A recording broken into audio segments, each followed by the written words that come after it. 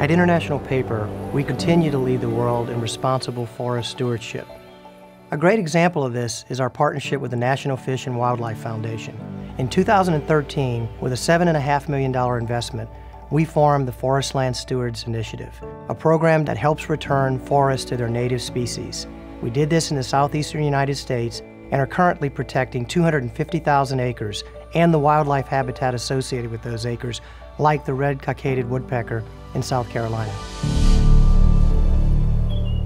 The longleaf pine ecosystem is important to a variety of species, one of those being the red-cockaded woodpecker.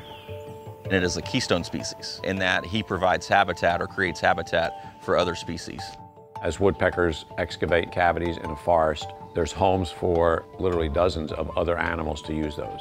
Raccoons use them, fox squirrels use them, a whole suite of other critters use those holes. If the red-cockaded woodpecker goes away, then the diversity in that ecosystem goes down. It's important that these private lands are maintained and managed appropriately to benefit the species and the ecosystem. Because the red-cockaded woodpecker is endangered, the stewardship program is providing money to help restore woodpeckers to some sites that have no woodpeckers, or to existing populations that are small, and we want to make them larger to secure them. Every bird will have a different color so that in the fall we can identify individual birds. Once they get old enough, we'll sex them with the color bands, then we'll move them in male and female pairs.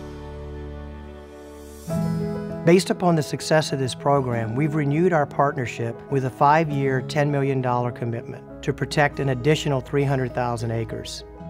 At International Paper, protecting the sustainability of the forest has been in our nature for over 100 years.